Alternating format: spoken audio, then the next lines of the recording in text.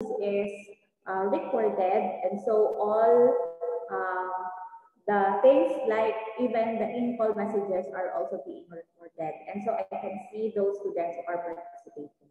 Okay, sige.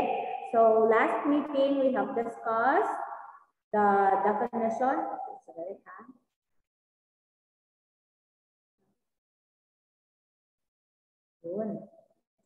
Can you see it? So last meeting we have defined what is security, and also we identify that security is a state of being free from fear or from hazards. Okay, no? And we have defined also hazard last meeting as, why is it that my slide is not working? Can you see it? Ano nakikita ninyo? Yes, ma'am. Makita, ma'am. Definition of security? Yes, ma'am. Yes, ma'am. Yes po, ma'am. Wala naman po, ma'am. Okay. Sige. Medyo hina yung aking ano. Sige. This one. Okay. So last meeting also we have defined hazard. Okay. And when we say hazard, it's a condition that may cause damage to property, injury, or loss of life. And exposure to the chance of loss or injury is also hazard, and it's either caused by man or by nature. So, and the last time we also discussed why security is important. So security is important, talking about the economic part of socio-economic part or aspect of our country. Security is important because, as what I have mentioned, sino ba ang gustong mag-invest sa bansa na hindi secure yung kanyang pera, diba? So that is why it's very important to make a particular country or even our community safe. It's because if the country is safe or if our community is safe, there are a lot of investors na gustong mag-invest sa lugar natin. Okay. And sabi natin, the security could impede the growth of our country. It is because we cannot deny the fact that there are two types of threats in our country. We have the internal, which is consists of the communist aggressions. Ito, dito papasok yung ating mga NPA. Kumbaga, yung even crimes and criminality is also considered as an internal threat. Diba? Another concern is kung halimbawa sa lugar ninyo medyo magulo yung mga community, mga kapitbahay mo doon, diba? Who would like to invest in that particular area. So that's considered as an internal threat. Now, we also have the external threat, which is, ito yung ating sinasabi ko last time, no? Na ito yung ating threat sa mga ibang bansa. So, that is why, as what I have mentioned, na our President Duterte, medyo okay yung kanyang strategy na nakipagkaibigan siya sa Russia and sa China. It's because if kalabanan natin yun, we cannot actually, I am like 100% sure na hindi natin kayang kalaban yung mga ganun kalalaking bansa. Although kung si President natin, good ang strategy na yun. Pero minsan, napapansin niyo na parang yung mga bansa like the China, parang sumusobra na rin kasi may mga, like sa Spratly Island, diba, there are concerns with regards to the occupation of the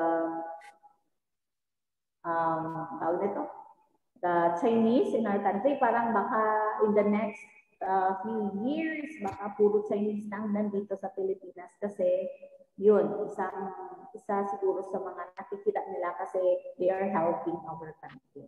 So, ganun kasi ang politics. Siyempre, di ba, kung ikaw may tutulungan ka, even though hindi mo sinasabi na you expect a return, pero kung ikaw naman na tinulungan, parang you cannot say no naman kasi tinulungan ka. So that's actually the problem with the Filipinos. No? Parang mabilis tayo or hindi natin nakakalimutan yung upang kaloob. And actually, that's actually considered as a problem and as a threat na rin. Okay. Now, with regards to these threats, no, the PNP or the Philippine National Police takes responsibility in the supervision, control, training, and operation of security agencies and the issuance of license to operate and the license to practice the security profession.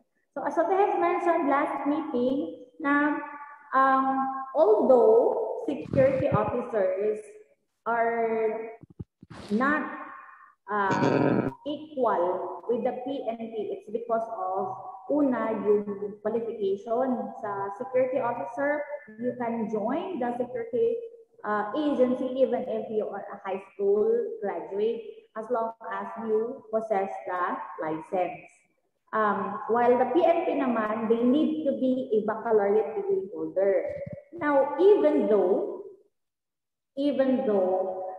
security officers are like medyo at par with the PNP, still it is the PNP that trains them. So it is as if they are also considered as, kumbaga, ano tawag nito, helper, or ano ba yung tamang term na pwedeng kaagabay ng PNP sa pagpapatupad ng mapayapang bansa or mapayapang komunidad. So, kumbaga, the trainings, the learnings that you are getting is not from any agency but from the PNP itself, kung saan ang main purpose ng PNP is to serve and protect. So, hindi natin pwedeng sabihin na security officer lang kasi take note, they are being trained by the best police officers. Okay? So, we also define some terms like industry, industrial, management, industrial security, and also industrial security management. So, when we say industry, we're talking about group of workers. If you are working in a company in which this company is for the purpose of doing katulad na lang ng mga tsinelas, ano pa ba, baso, bote, we consider that as industry. So it's a special branch of productive work or the capital or workers employed in. So dito sa Takuro, anong alam niyo na industry? Yung masasabi natin na pag sinabi kasi natin industry, usually umaabot ng mga 200 above ang kanyang workers. Mall po, ma'am. Yung mall, are they manufacturing? Usually, ang industry kasi is more, yes, pwede siguro ang mall, no? Ilan ba? Dito sa Takuro or sa lugar ninyo? Factory. Mga factory, ma'am. NFA. Planta, ma'am. NFA, planta, yes, ma'am. yun, no? Yung mga planta. Alam ba yung mangwan ng banana factory, banana industry? Oo, may banana industry, which is, I think that's Del Monte. Tama ba po? Dolly po. Yes, Dolly Yes. po, ma'am. Yes, tama. Yung Dole sa Takuro, sa Pulubulo, no? Yung pineapple. Yan. So, that's an example. Okay. We also have in Tacurong, we have the palm oil industry dito banda sa may malapit sa SKSU. Kung saan, hindi lang natin alam, they are actually producing tons of palm oil. So, yun. And before, I thought na ang palm oil is medyo, kung compare mo siya sa coconut oil, syempre, mas mahal si coconut oil. Mura si palm oil. It's because siguro of the syempre the nutrients na makuha mo and also the process, ganun ba ang reason. But as to the health benefit niya, meron din namang health benefit ang palm oil. So ganun, that's also another industry here in Tacurong. So, and there are a lot more. So, meron tayong mga chinelas, entertainment industry, kung saan, pag sinabi mong entertainment industry, it includes all artists, mapa-music, mapa-dance, or even, yung mga comedies, yan. So that's still considered as industry. When we say industrial naman, this is of course those who are related to, yes? Gerald? Mama. So pertaining to or engage in the industry is considered industrial. So kaya kung halimbawa ako I am connected with the entertainment industry and so I am an industrial worker. So kadalasan kasi pag sinabi ng industrial worker parang mababa ang tingin natin pero actually it's not. Kasi ang alam lang natin na pag sinabi ng industrial worker, factory na yun, which is only one example of the industrial workers. Marami pa yun. Okay? Management is of course, because you are dealing with people as much as possible, there is a need for a management.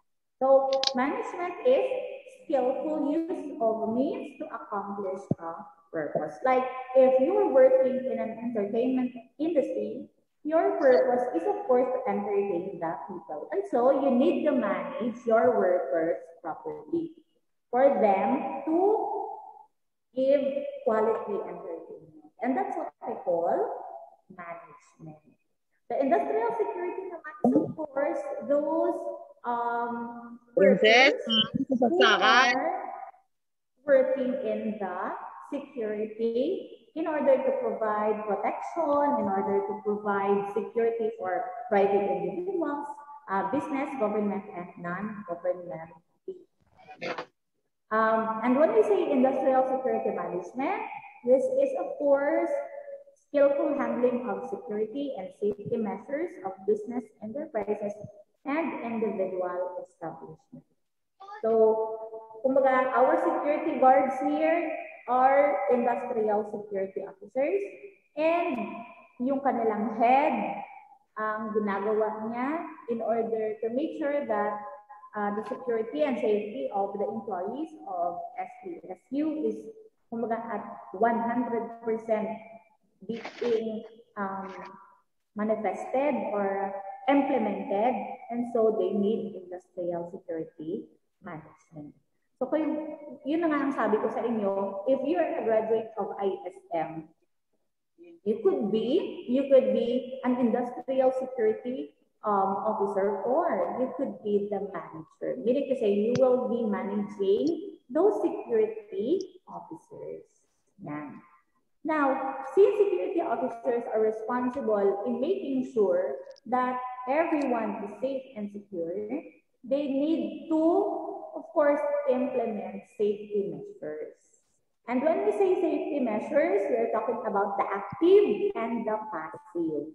So pag sinabi natin active, meaning to say, ito yung ginagawa talaga, merong kumbaga physical na andyan.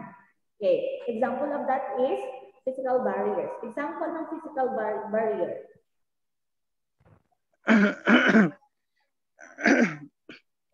Example ng physical barrier, dito papasok yung ating mga fence, mga kudal.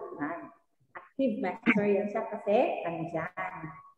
We also have the security lightings, safes, bolts, locks, and other devices and gadgets designed to detect and impede hazards. We also have the passive measure, those that will determine from committing such acts for fear or being caught or charged in court to get dismissed. This includes security education programs. Yan. Passive in the sense that hindi naman always see security education programs. Minsan, isa lang yan, one time lang yan, pero you will learn something from it and then you can impose it, you can implement it. So, yung educating ourselves in securing lives, securing property is a passive measure kasi you already have the knowledge. Security investigation. So, if you have the knowledge of investigating, like, kasi nga sa subject, as a kurso ninyo, you will also be taught fundamentals of investigation and intelligence. And so that's a passive measure of making sure that everyone is safe and secure. We also have the fire prevention seminar, safety drills, and personal security checks. So, halimbawa, the thought of having security officer, alam mo, tayo, naiisip natin na may gagawin tayong kasalanan or may gagawin tayong sama. Pero iniisip pa lang natin na ay, bakit may security guard dito, hindi ka lang. So that actually is considered as a passive measure. Kumbaga, wala kang ginagawa, kumbaga, hindi mo physical na nakikita, but you are afraid to do it because you are thinking, ay, baka huli ako or baka anong mangyari sa akin. Yan. And that's passive measure. Now, we also define some terms. Yan. These terms are actually in relation to the historical background of industrial security in the Philippines. So, I know you have read yung mga patches ng security guard. Siguro next time ang activity ko sa inyo, kung may makita ka mga security guard, picturean nyo ang ilang facts para mabalaan natin kung anong agency siya at kung under ba sa PADPAW. And PADPAW kasi stands for Philippine Association of Detective and Protective Agency Operators. As what I have mentioned last meeting, in other countries, they do not call their, particularly in Europe, they do not call yung mga security officers as security guards, but instead they call them as detectives. In some parts of our country, like in Manila and even in Cebu, meron talagang mga security agencies kung saan ang main na purpose nila or work nila is to detect detective jobs. Like last time, if you could still remember, I mentioned that halimbawa ako, may asawa ako, and then I can sense na he is not loyal anymore to me. So I can ask for a private security agency to do detective works for me. So dito sa atin, kasi syempre hindi pa ganun kaano yung mga tao with regards to the detective agencies, security agencies, kaya parang tingin natin hindi ganun, hindi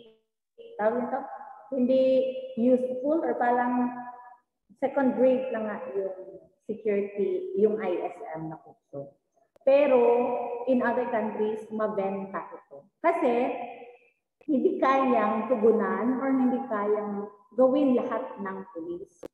Kaya they ask help from other agencies. And isang malaking tulong sa kanila actually, ang security agency kasi ang trabaho nila ay the same din sa trabaho ng PNP.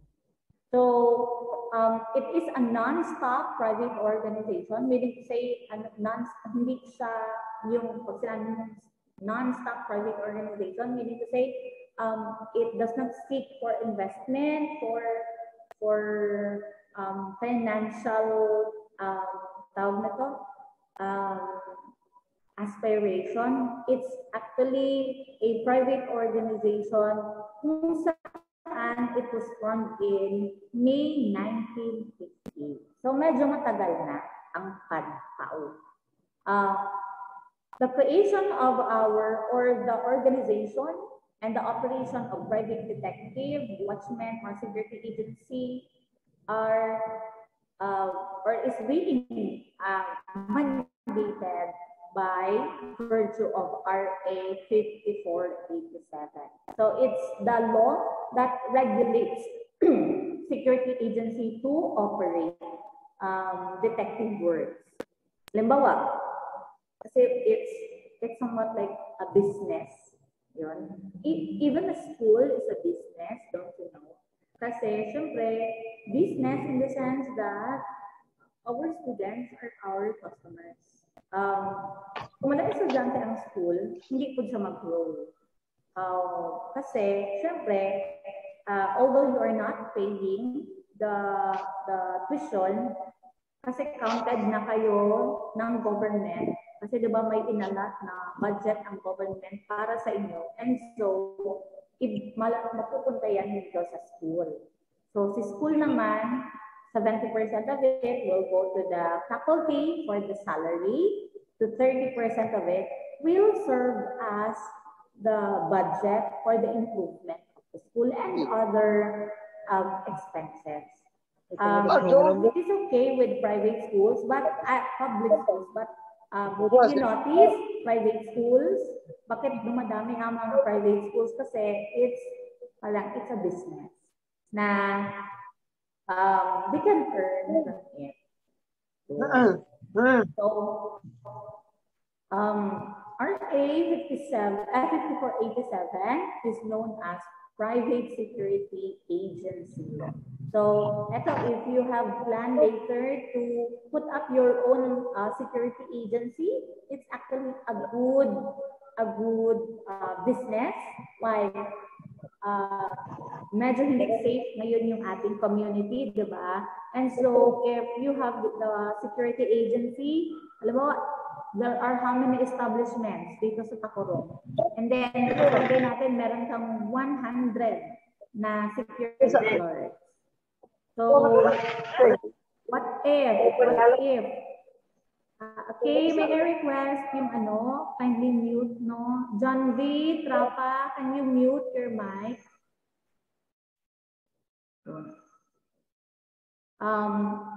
So I have said, if in case meron kayong 100 na security guards, and then yung 100 na establishment na yun, kukuha lahat ng WAGZA sa inyo, ang mangyayari is, the company will pay for the security guard. So, magbabayad sila sa inyo. Or pwede din naman na mag-direct sila sa agency magbayad. Halimbawa, ako, owner.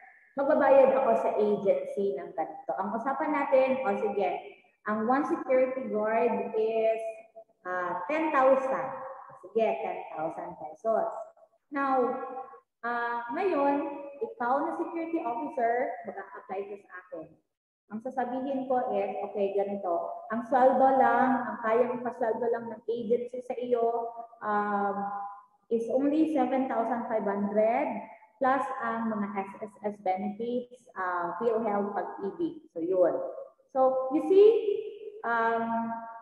pera na ibabayad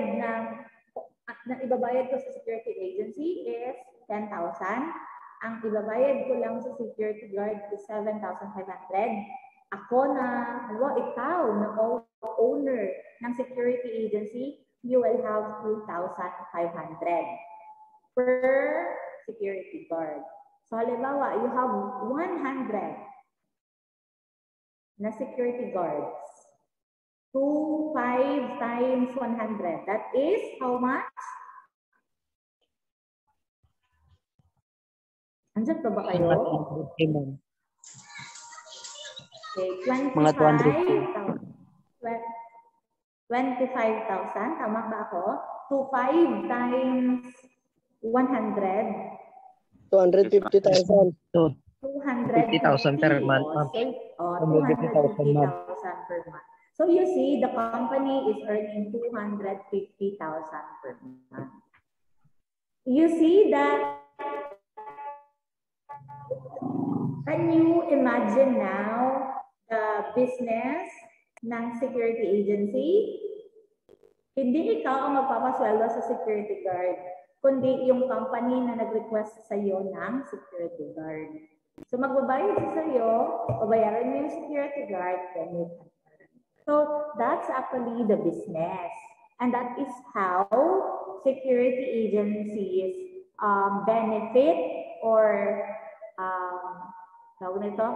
that is how they can earn money from having that security agency. So ganun yun siya. Na imagine niyo na. So actually, kung ako I would like to have my own security agency. Kasi it's actually a good business. It's a good business. Ma'am Samuel.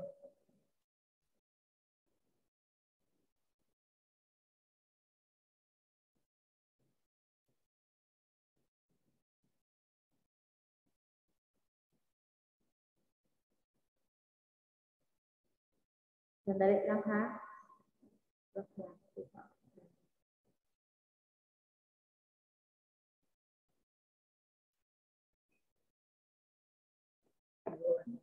So we also have the PC SOSHA, okay, the Philippine Constabulary Supervisory Unit for Security and Investigation Agencies. This was formed as a result of the approval of RA 5487, which directs the Chief PC. Kasi before, guys, bago naging PNP, PC muna, Philippine Constabulary.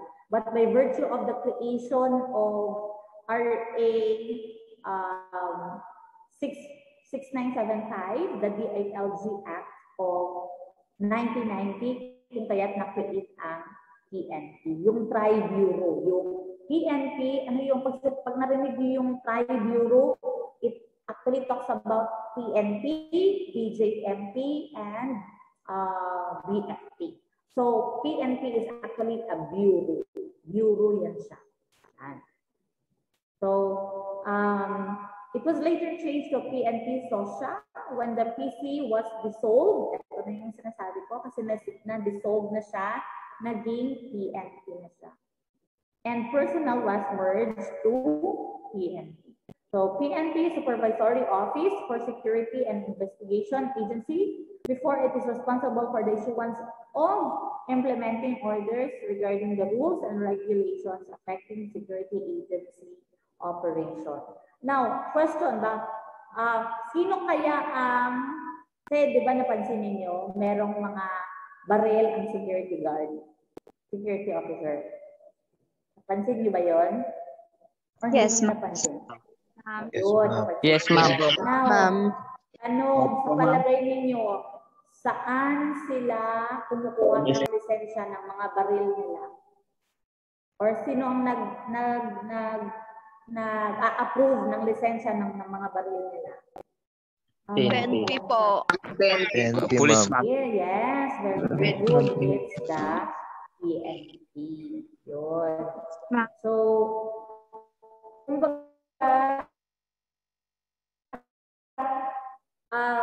even the coordination with the PNP. All the things na ginagawa nila must be under the supervision and control of the PNP. So, don't you know that dito sa anyway, this is reality naman, no? If you have a security agency in a particular city, you must have a close coordination with the chief of police of the city also. Yun. Kaya kung may problema ang mga security guard, siyempre, hindi pwedeng pabayaan ng PNP. Kasi bumirang yan sa kanila, babalik yan sa kanila. Kasi remember, they are the one that needs to supervise and control. So, kaya, this is, I do not know, but for sure, yung mga lagay-lagay din na nangyayari. If you are in the security agency, you need also to give your SOP to the PNP. Kasi they will be the ones to assist you. Kaya, anyway, that's politics, no? So at present, the PNP, SAG, SP, or the Philippine Security Agency Guards, or Supervision Division, for the National and PNP, FE, SAG, of Firearm, and so you see, meron talagang naka-assign na intended for firearms and explosives. So it directs the Chief of Police to issue rule and regulation concerning the implementing rules of RA 5887. And take note, this was effective October 3, 1972, and January nagkaroon ng amendment by PD number 11 and 11A. And again, amended in 2003 with title 2003 Revised Rules and Regulations Implementing RA 5487 as amended. So this was created, kumbaga it started in 1972, and then nagkaroon ng creation ng PADPAW 1958, nagkaroon ng amendment 1975, and then the last amendment. Kasi pag sinabi mong amendment, there are some changes, revisions, may tinanggal, may binago, may dinagdag sa batas. Kung kaya't, ang last na amendment nangyari 2003. So, kung 2003 pa ang last na amendment, ilang taon na yan siya ngayon? Ilang taon na? 17? 16? 18 po. 18, ma'am. Kayo, kaedad nito. Tama ba? Hindi. Yes, ma'am. Kayong kaedad nito. So meaning, 18 years ago na ang batas natin with regards to the security agency in our country. Sa 18 years, for sure marami nang nangyari. Marami nang pagbabago. Medyo high-tech na ang mga criminal ngayon. And there is a need to amend naman yung batas. Kasi nga, hindi constant ang nangyayari sa mundo natin.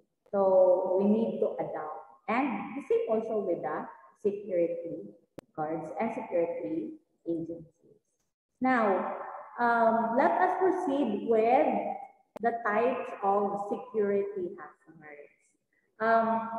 As what we have mentioned, security is making sure that we are free, we are far away from hazard.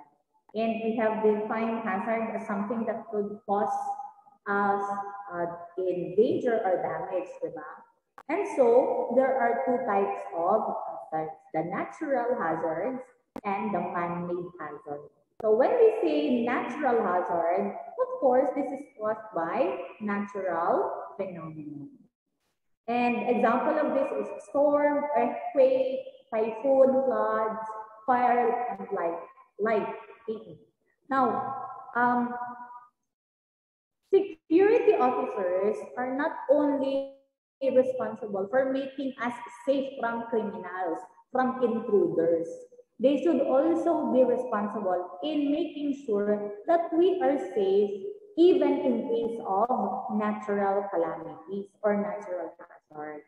So kaya, kayong mga future security officers, you need also to know the basics of first aid. Kasi alam mo dapat marunong kayong lumangoy, marunong kayo ng mga first aid sa lunod, sa sa mga cuts, mga sugat. You need to know. Kasi kumbaga, hindi pwede na mauna ang security guard kagawas or kadalagan in case may arasang natural calamity. So that is abandonment of duty. So pwedeng matanggalan ka ng lisensya for that, wala ka sa serbisyo. We also have the man-made. And of course, when we say man-made, syempre this is done by individual. Okay, so man-made, which is actually the act of omission or commission, both overt or covert by an individual or group of an individual. So pag sinabi natin commission, ginawa. Commission meaning to say they plan pa lang. So example of this is espionage. Like when we say espionage, it's an act of spying, and sabotage is an act of destroying. So because of the state of mind of the individual. So halimbawa, may isang pumasok tapos pinagsisiraan ng mga gamit, or even the employee ng school or ng establishment, siya mismo ang sumira. Yan. So you need to make sure that the company is safe. Kaya they need to secure people and the property. It's their responsibility. Okay? So those are the two general types of security hazards. Now, in order for us to avoid those hazards, there are different types of barriers. We have the natural, the human, the animal, structural, and energy. So when we say natural, ano nga ang barrier? Sa inyong pagkakaintindi, ano nga ang barrier? Sa gabal, ma'am. Sa gabal. Harang, Sa gabal. Sa gabal. Yan. Harang. Harang. Yan, harang. So, in order for us to, kumbaga kung hindi man mapasok, at least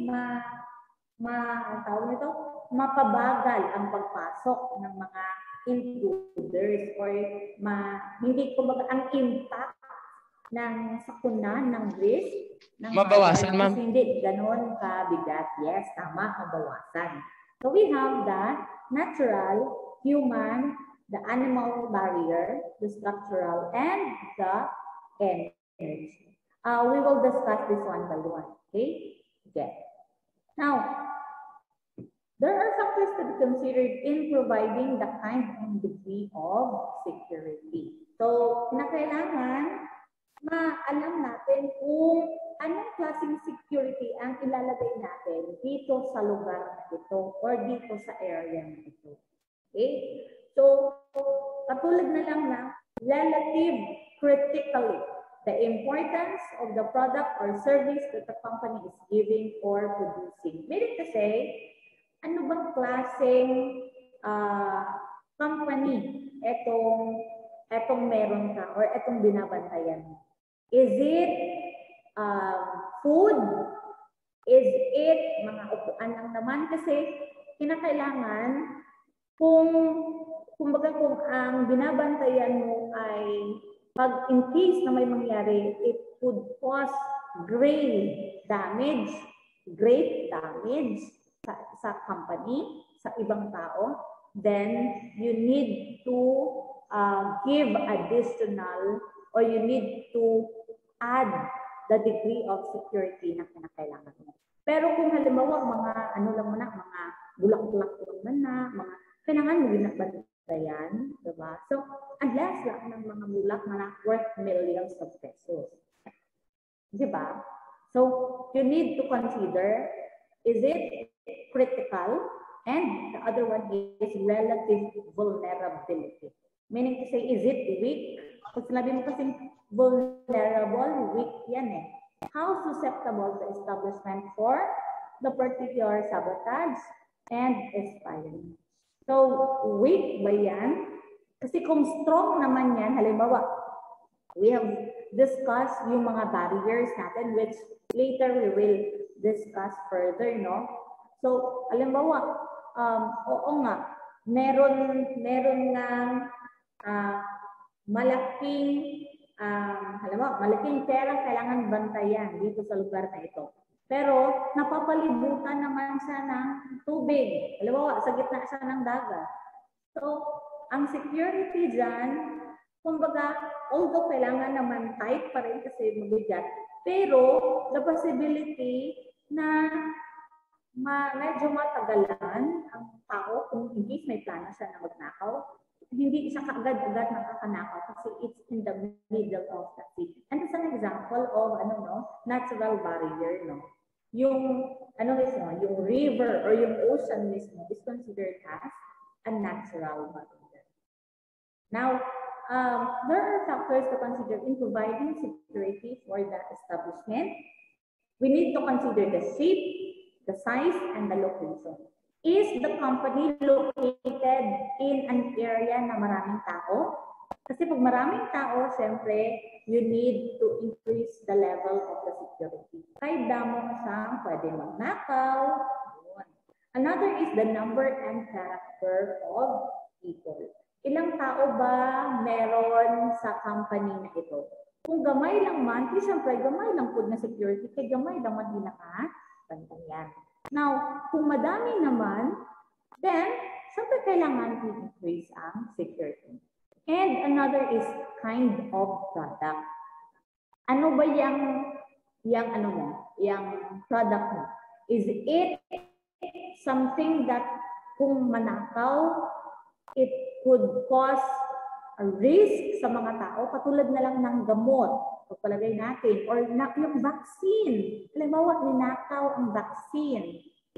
So, anong mangyari ngayon? Pinalitan na yun. So, it could cause grave damage to the citizens. Kaya, we need to establish great level of security. Depende sa kung anong product meron ka. Pero kung ang product mo, kamuti, saging, hindi mo gid kailangan sang damo-damo security. Yung pagkakaroon ng fence is actually a good thing. Kung sinako na saging, sinako na kamuti, kung may taas-taas na kudal, iyawan na sa pagkapasaka. Diba? So that's actually an example. Okay? Let's proceed with the crimes to look into by public and private security. So since kayo, remember when we say security, we're not only referring to security guards, security officers. We are also referring even to the PNP. Kasi the responsibility, the task of the PNP is also to secure people and property. So, it's just that they are considered, kumbaga sila naman is, ang security officer naman is nasa private. Yung mga PNP naman ay public, PNP, military, public security. Okay? So, katulad ng mga lahas, kailangan ng higpit. Yes, tama. What have you noticed? Sandali before I will discuss, like diamonds, tama, no? What have you discussed what have you noticed sa mga jewelry shop? Diba? Aside from tempered glass, may mga tawag grills pagid, diba? CCTV. Oo, may CCTV. Aside from Sensors. Grill, may CCTV, may security guard pa. So, ganun kahigpit yung Sensors, wow. May mga sensors pa. So, ganun kahigpit yung kanilang security. Now, kasi nga, di ba, security could be a verb. It could also be a noun. Verb kasi, syempre, you are securing the area. And security could also be the person na responsible for securing that area. So, depende kung paano mo. Kung tatanungin kayo, what is security? Then, security then, how would you like me to define it? As a verb or as a noun? Kasi security could be a verb, security could also be a noun. So, depende kung paano. So, kaya kung may magsagot na security is yung the person who is guarding the facility, it's actually correct pa rin.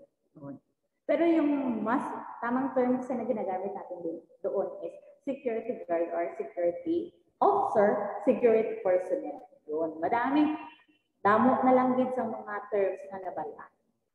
So, these are the crimes that the security, even public or private security, should always check, no? We have the espionage. So it's an act of gathering information. Meaning to say, halimbawa, if you are securing a particular company, and then matingala ka na lang, may tao nga always nagasulod. Ano kaya ang purpose niya? Kaya always na siya dire.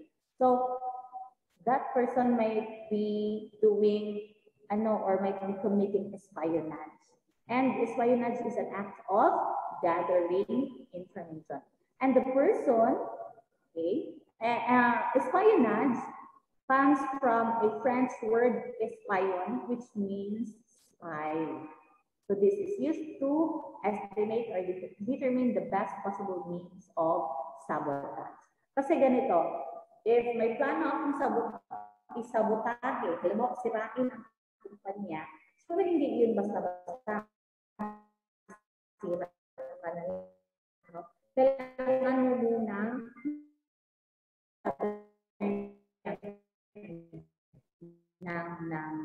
ng information.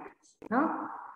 Spy is the agent of espionage. They are very dangerous because of their skills in deception and undercover work. So yung mga spy, they are very adept. Very dangerous in the sense that you cannot tell whether this person is bad or good.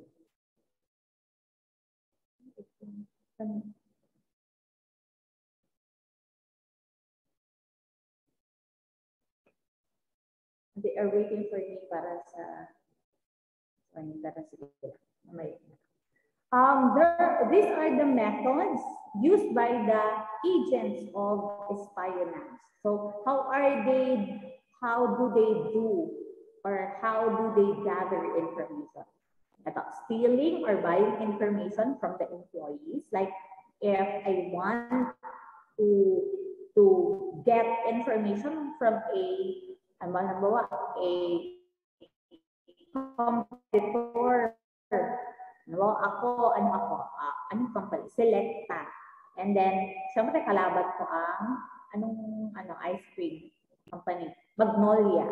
So, may bagong i-release na flavor si Magnolia. So, ang gagawin ko is, titingnan ko, hahanap ako ng empleyado ng Magnolia na pwede kong suhulan. Sige, para sabihin sa akin kung ano yun. That's one method ng agent of espionage or non-spy. Another, by using various forms of threats or extorting information. Pag sinabi mo, i-threat mo, it could be you threaten the employee or someone, the relative, or the owner in order to get that information. By means of blackmail, halimbawa, may alam ka about doon sa tao na yun, and so may hinihingi ng information, and kung hindi isa magbibigay, then you threat him you blackmail him with the information that you have. Yan. Obtaining or gaining information from social gathering. Yan. Yung mga spy na, they gather information by just simply attending social gatherings. By use of fake organization as agent. Yan, halimbawa. Okay, NGO kami, non-government organization, and we are seeking help for your company because your company another stealing records and by means of subversive activities. When we say subversive activities, mga harsh activities that could put our lives or that could put the lives of the employees in danger. So this is espionage. Then we have the sabotage. So sabi natin, after you gather the information, whatever information you've gathered can be used in order for you to do the sabotage. So sabotage is an act of destroying, damaging, or any evil motive that will lead to stoppage of the normal operation of the company, factory, plant, or establishment. So it comes from a French word sabot, which means wooden sleeper. Saboteur is the agent of sabotage. Now, anything that could damage or that could stop the normal operation of the company is considered as sabotage. Katulad na lang ng halimbawa, may klase ako. You don't want to attend my class. So, ang ginawa ninyo, pinutol ninyo ang line ng kuryente para kasi I need to charge my laptop or else pag hindi siya naka-charge, hindi ma-on ang computer. So, ang ginawa ninyo, you cut off the line of the electricity and so, hindi na ako makaklase. That's an example of sabotage. Meaning to say, you do something na maka-stop or maka-destroy ng normal operation. Halimbawa, you don't want to attend class. So, ang ginawa mo, ipindot mo ang fire alarm. So, syempre, tingog ang fire alarm. Syempre, akala natin may fire. So, syempre, we do the routine, no? Yung bababa ka, syempre, aalis ka sa lugar. And syempre, pag ganun, walang klase. That's sabotage. Okay? And there are three types of, the person who do it is called saboteur. And there are three types of saboteur. The enemy agent, the traitorous person, and the irresponsible person. When we say the enemy agent, yung kalaban mo talaga, sinabotahe ka. Halimbawa, example, may crush ka. Tapos hindi mo balaan, tumigo mo, crush naman ang crush mo. So, ginsiraan ka nagkaroon dito sa crush mo. So, that's an enemy agent. Kasi, hindi mo, saan yun? Mas mag-fall yan sa traitorous person. Ang enemy is yung kalaban mo talaga. So, halimbawa, may kalaban ka, akig sa imo, iputod niya ang brake sa imo, or ginpa niya ang brake sa imo nga spark plug sa imo nga motor para hindi ka makalakas o hindi ka makagamit. That's enemy agent. The responsible person, may mga tao na due to negligence, due to being irresponsible, hindi nila namamalayan na nakaka-cause na pala sila ng pag-stop ng normal operation. Kung minsan may mga plus sa katangahan mo because of your irresponsibility, yan. Kaya, imbis na, halimbawa, may program, dahil sa katangahan mo na sandad ka, na utob mo ang wire, yun. That's sabotage. Kaya kung marinig nyo ang sabotage, ang espionage, at least hindi na kayo makakonfuse. Kasi ang espionage, when you gather information, when you do spy jobs, gano'n. Ang sabotage naman is yung may sinira ka na talaga. There are two types of sabotage, the mechanical and psychological sabotage. Now, when we say mechanical sabotage, it's an act wherein they use the object or substance within the area of an establishment. Halimbawa, Dole field. Siyempre, pineapple industry, no? fruit, ano yan tawag? Juice. So, example of mechanical sabotage is contamination. Like, you use foreign materials to apply in the establishment. Halimbawa, you wanted to contaminate yung mga juice. So, dapat yellow, ginutangan mo sa food color, ma-red. So, nag-iba na. So, syempre, pag nag-red yan siya, hindi na yun, kumbaga, kumbaga, it would cause damage, financial damage to the company. Breakage, halimbawa, may gitanggal ka lang dito ng parts ng machine. Wala mo man totally ginto ba, pero may gitanggal ka. It's also considered as mechanical sabotage. Substitution, like instead of sugar, ang nilagay mo is asin. Yan. It's another sabotage. Omission, when you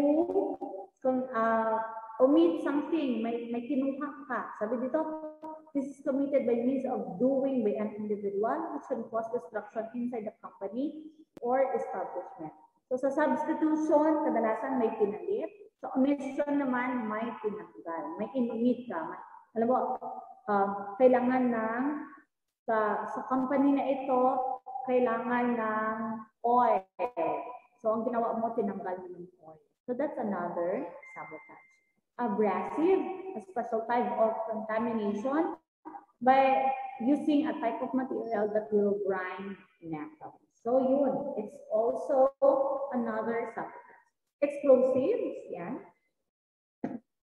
Meaning to say, you wanted to explode. So, kung mababansin ninyo, mechanical sabotage is purely done with the machine, the equipment used.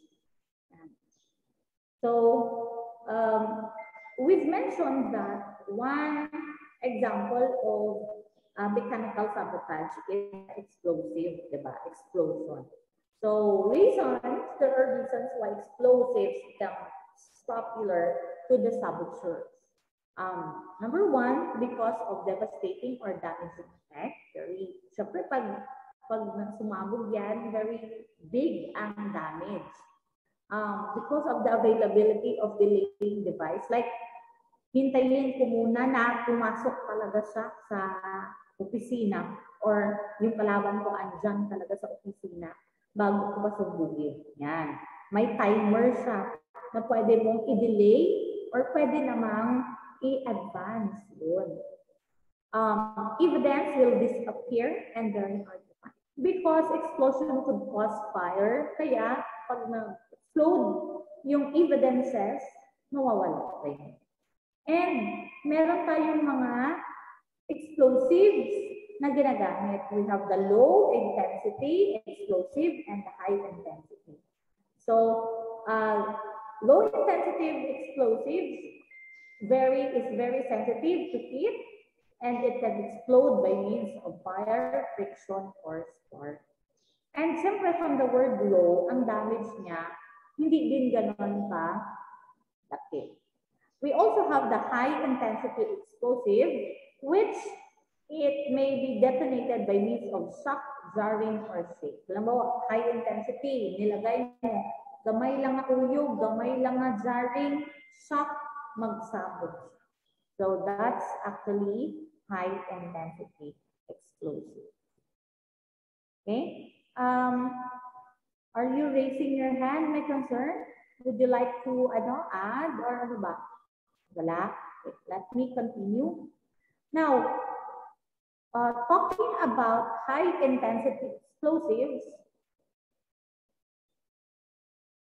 we have examples here, no? The dynamite, the TNT, the plastic explosives, the Molotov bomb, and the stench bomb. So, dynamite is from a liquid which is manufactured and usually homemade and popularly used by illegal fishermen and miners. Don't you know that it was, ano ang pangalan ni Nobel? Albert Nobel or ano ba? Yung nagbibigay ng Nobel Prize don't you know na siya ang nakadiscover ng dynamite? And because of his creation, actually,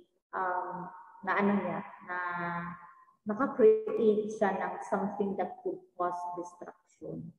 Kaya, in return, gumawa siya ng Nobel Prize niya na ang mga tao mag-invento ng mga bagay-bagay, okay, mga outstanding na mga inventions para, this is only based on what I have heard, no? You can verify that the information is not 100% sure verified. But this is based also on the story na binigay sa amin. Na in order para ma-appease yung kanyang mind, yung kanyang conscience, kaya na-establish na ng Nobel Prize. Kasi he invented, he created something that could cause destruction. And that's dynamite. The TNT or the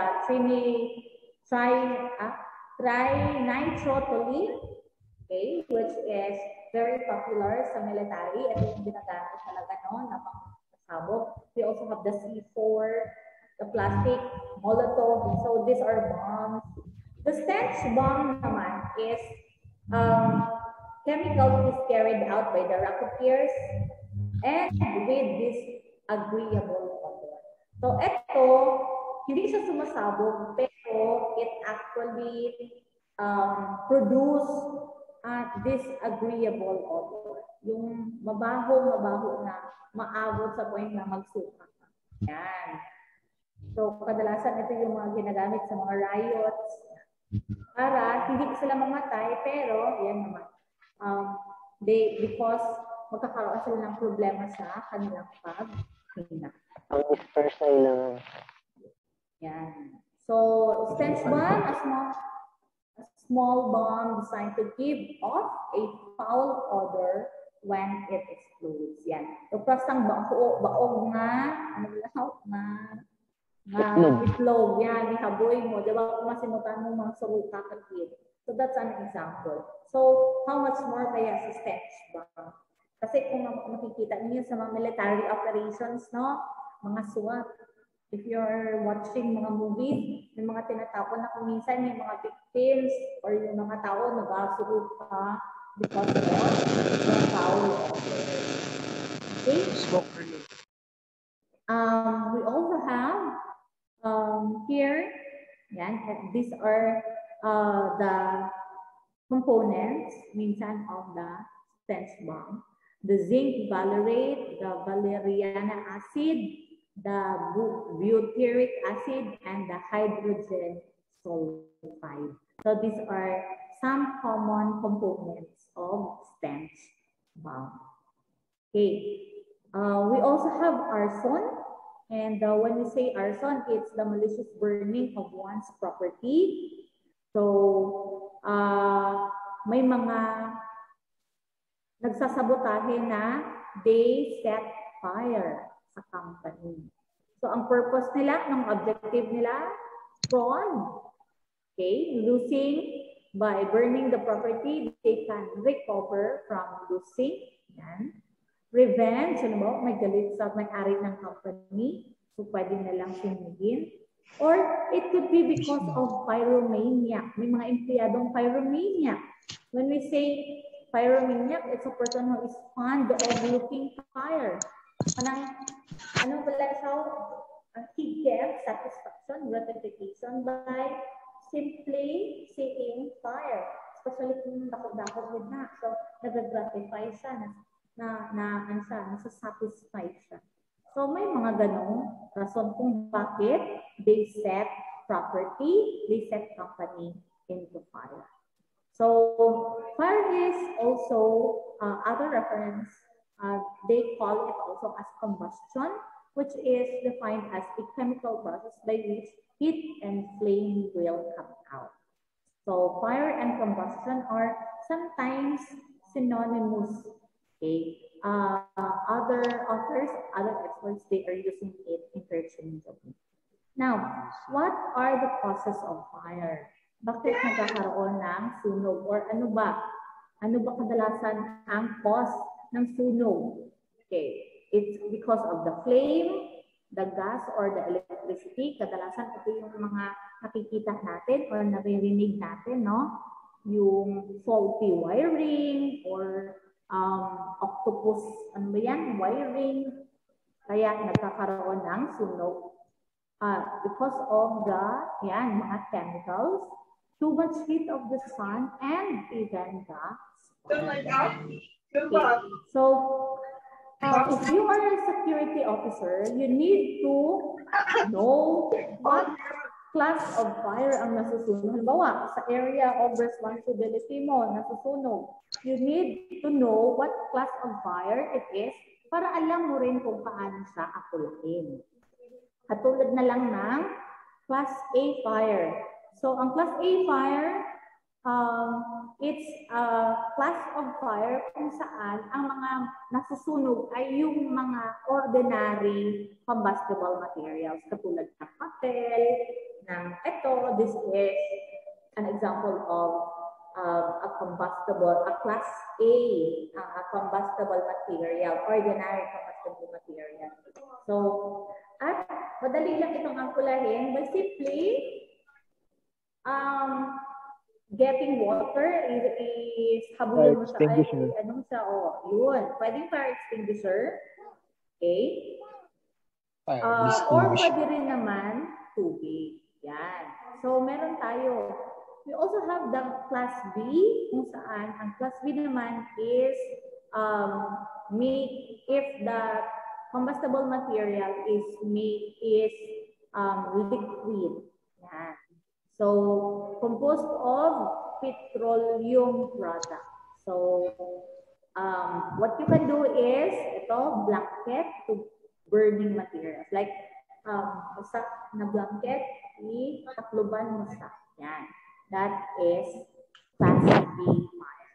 Class C naman is composed of electrical energy. So, meaning, ang nasusunog is electric wires, mga wirings. So, dito, kailangan mo ng fire extinguisher intended for the Class C fire. So, dapat alam mo rin how to use the fire extinguisher. Kasi baka hindi mo alam paano gumamit ng fire extinguisher. Class D, composed or disposed by combustible metal. So, we have the combustible metals. And so, you need to, tulad na lang halimbawa, nasusunog. And then, ang mga nasusunog is yung, welding rod, welding machines, yan. So, you need to know how to extinguish those materials. And meron tayong mga different types of fire extinguishers. Pero most of the fire extinguishers can actually extinguish Class A, B, C, or D. Yan. Depende. Makita niyo yan. Ang next meeting, I will bring fire extinguisher para makita niyo. Okay? So, these are the different classes of fire. Now, what is the reason in classifying fire? So, the reason is that in order to determine the type of fire extinguisher to be used, yan yung sabi ko kanina, in order to reduce the burning material, that's firefighting, in order to deal with the weakness of a person, tulad na lang ng, may mga empleyado pa tayo dito na merong mga subversive activities na ginagawa sa company. And also, in order for us to lessen the economic sabotage. So, the activity of the business establishment against the government. Could this cause not only damage to the company, but could also damage the normal operation of the government. So, kailangan nating malaman. Then we have the subversion.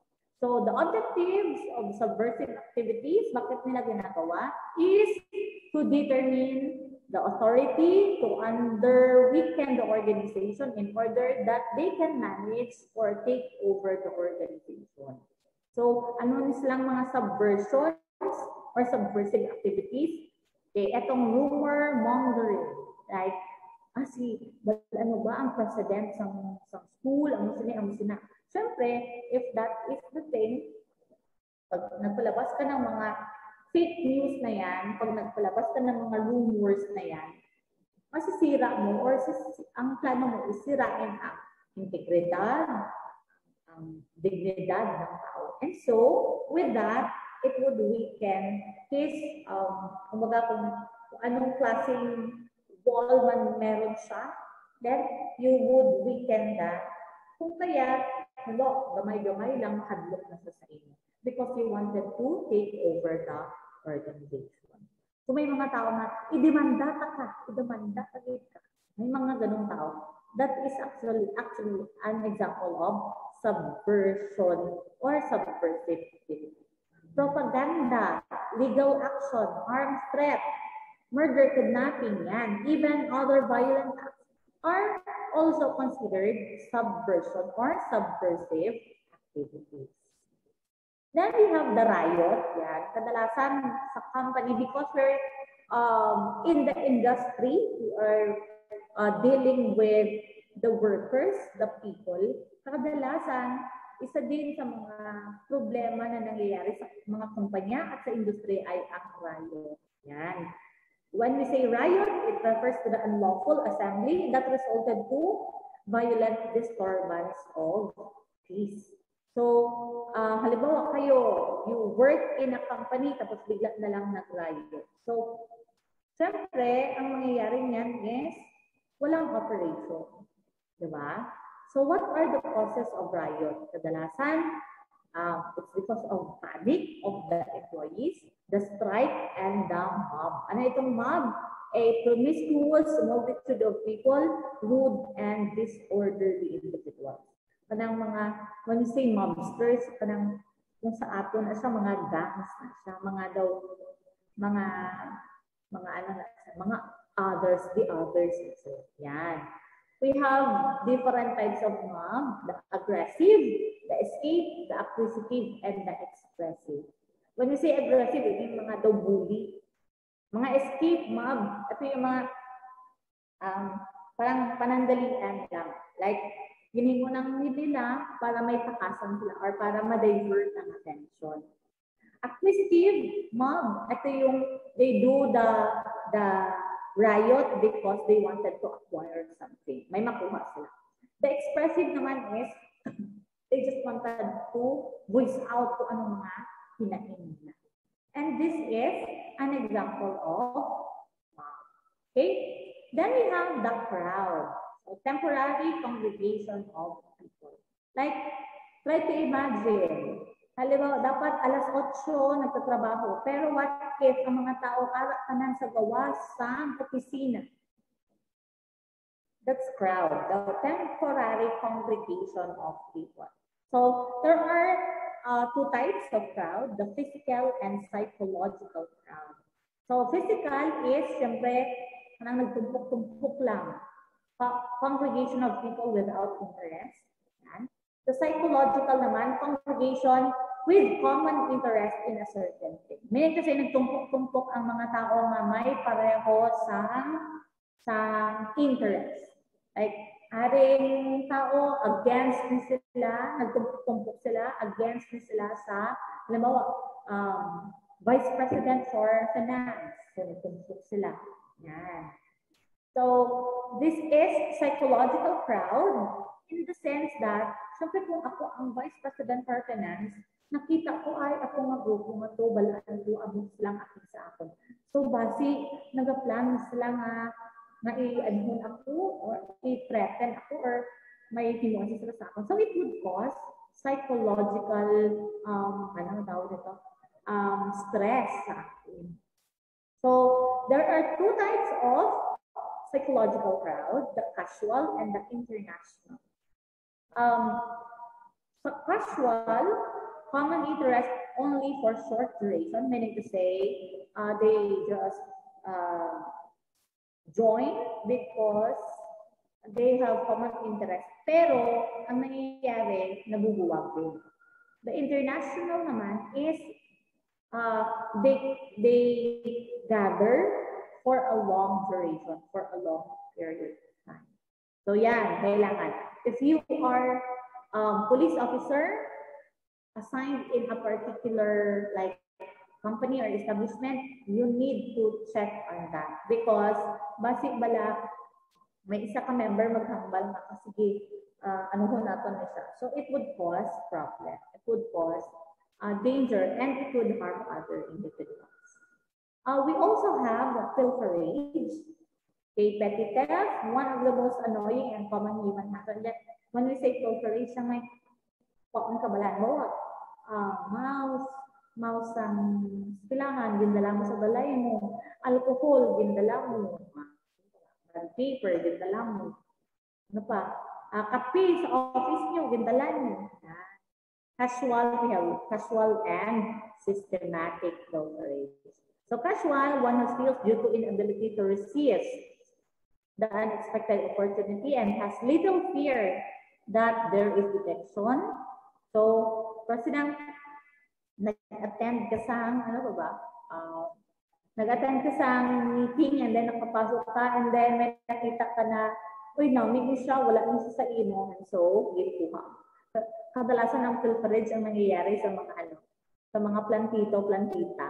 Anang wala tapos may ginpukol ka na. So, that's an example lang ha. Pero sa office, may mga ganun. Itong mga tao na they do not afraid na madakpan sila. The systematic plan who steal with preconceived plan, meaning to say, may plinano na talaga, meron na talaga, may plano na talaga, meron na talaga sila na-establish na kung paano nila gagawin. And this is for economic gain. Now you see, sa systematic pilferage, dito papasok yung halimbawa, nag-team up si treasurer at saka si auditor. Yan, pwede yun. Sa casual naman, ito yung gusto mo lang paon mo lang yung mga kape, sa box ng kape, yun, that's casual. So systematic, it's actually pre-planned, preconceived. Meron ng preconceived plan. May nakaplano na sila. Yeah. So this is pilferage. So there are different methods, yeah, like classic method, using fake documents, removal, and disposal. So classic method, simple lang pa alam. And then, ito naman, using fake documents, halimbawa, supposed to be may i-attach ka na document na ito dapat. So, ang ginawa mo, kasi systematic siya na pilferage, ibang document ang attachment. Removal of the item, disposal of the same. So, these are the methods of pilferage. So, there are limiting factors of pilferage. You need to determine the value of the item. Was it very expensive ba or mura lang ba? Dali lang ba siya matago? And dali lang ba siya i-transport? Yan. Kasi, katulad na lang sa school, would like magkawat sa computer kay una, dako, mag-agi ka sa guard, makita ka rin. Diba? So, syempre hindi. So, anong kadalasan na hindi makita? Mga mouse, mga keyboard. Diba? Sa mga private schools, even sa public schools, may mga ganyan. Nawawala ang keyboard, nawawala ang mouse, nawawala ang webcam, kasi madali lang matago. And this is an example of pilferage. Kadalasan, may mga tao na nagpakamit nito because they are suffering ito. Yan, kleptomania. Kleptomania. Ano yung kleptomania? Ang kleptomania is actually, it's more of a psychological problem kung saan ang taong meron nito, they are fond of getting property ng ibang tao, ng iba. Katulad na lang ng, kumbaga, hindi siya nakaw. Kasi ang kleptomania is, parang they cannot resist na kunin, even if meron na sila. Katulad na lang sa kay Lucy Torres. She was actually identified na merong psychological problem na kleptomania kung saan she cannot resist na magkuha ng mga gamit even if mayaman na siya. Yan. And ang tao na merong kleptomania ay kleptomania. Yan, that's the person. Maniac, basta maisina, basta tao. So there is satisfaction on the part of the person committing a crime. So theft, simple theft, qualified. Okay, theft is, ito, kung may kinuha ka, alam mo, nakita mo kwarta, nakita ka ng kwarta, gintuha mo, gintago mo, huli. Don't you know that you are violating yung batas and that's punishable kasi that's simple theft. So, kung may makita ka ng kwarta, that's gintuha nyo kung wala nyo ginuli, then pwede ka mong file sa kaso ng theft because it's a crime. So, simple theft without violation of trust and confidence. The qualified naman is taking property of another with violation of trust and confidence. Katulad na lang, qualified theft, halimbawa, maid nyo or kasambahay nyo or empleyado, ako, may gintuwa ko dito sa school. Siyempre, the school, the president has trusted me, na hindi ka manggawat, and then may gintuwa ka, then you will be qualified. Or you will be charged for qualified theft. Kasi merong trust and confidence. So, kung halimbawa, ginawatan ka sa best friend mo, qualified theft. Pero kung wala, hindi mo siya kilala, ginawatan ka, may ginkuha lang sa, or may nadula sa imo, then simple theft. Okay? So, shoplifter is those people or somebody who gets things or property displayed in store without limit. So these are the things na ginagawa. Okay? Mga shoplifters. Yan. And that's the end of the slide. Okay? So I hope you have learned something. Let me stop. Now, next meeting,